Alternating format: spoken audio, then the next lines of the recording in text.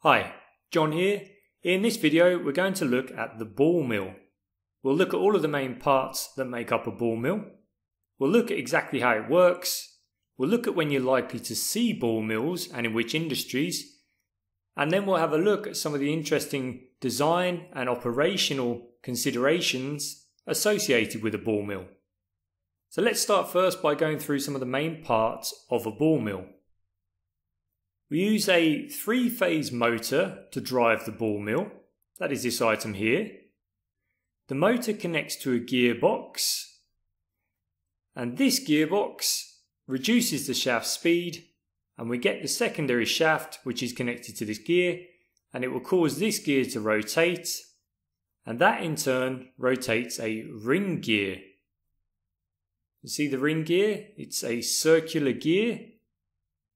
And this ring gear connects to the ball mill drum.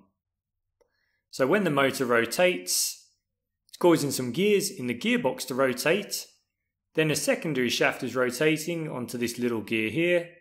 And that in turn rotates the ring gear. The ring gear is connected to the ball mill drum. The ball mill drum is measured by its length. That is from where my mouse is here, all the way to the other end. And we'll also measure the ball mill drum by its diameter. You can see the diameter if we come over to this side. Diameter is roughly where this circle is here. We have two bearings that are used to support the weight of the drum and everything contained within it. Here is one bearing, and the other bearing is at the opposite end. Here is the other bearing. We feed material into the ball mill through this section here. That is our inlet. And we have a discharge at the opposite end, which is this section here. If we take a cross section, we can see inside the ball mill there are actually some balls lying along the middle. I'll back it up slightly. If we go inside the ball mill, we're now inside the ball mill and we can see that we're inside the cylinder. You see that one end is grated and the other one is not. If we turn off the cross section, you can see that inside there are some plates that are attached to the inside of the drum liner, and these plates are actually referred to as armour. So how is the ball mill working? What is occurring inside the ball mill? Well, let's zoom out again and we'll talk our way through the entire process so that we can figure out exactly what's occurring. The three-phase motor rotates and it will usually be controlled by a variable speed drive, so we can increase or decrease the rotational speed of the ball mill. As the motor rotates, the ring gear also rotates, which rotates the drum. When the drum rotates, the balls inside the ball mill also begin to move. The size of the balls used depends upon the size of the drum. Typical ball sizes are 2 to 3 inches in diameter, although ball sizes of up to 4 inches in diameter are now being used.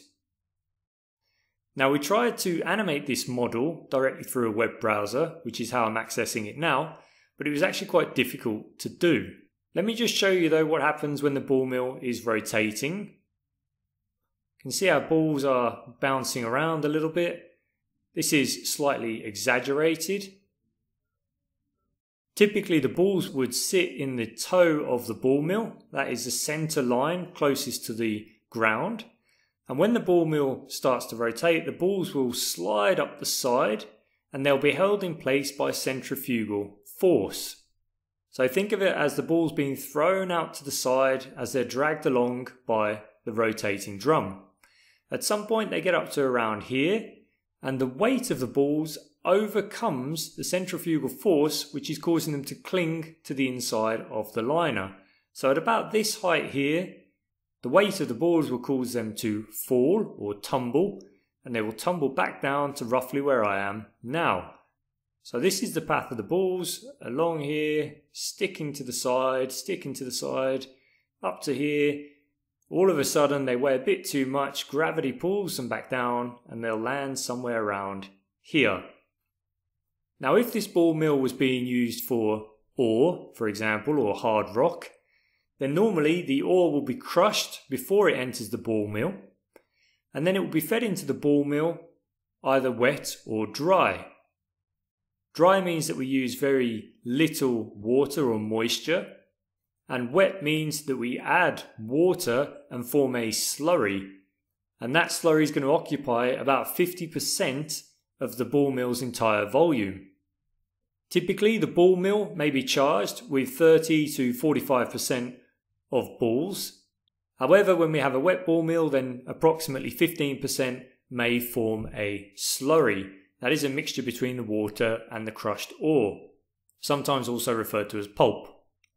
As the balls drop down onto this slurry, and some of the slurry is also taken up with the balls are going to impact with the slurry, that is to say the ore and the water, and they're going to grind it. That's where we get our size reduction. If you like this engineering video tutorial, then feel free to check out some of the others on our website. We have over 30 hours of engineering video content and hundreds of interactive 3D models. If you'd like to access the 3D model seen in this video, then head over to saVRee.com.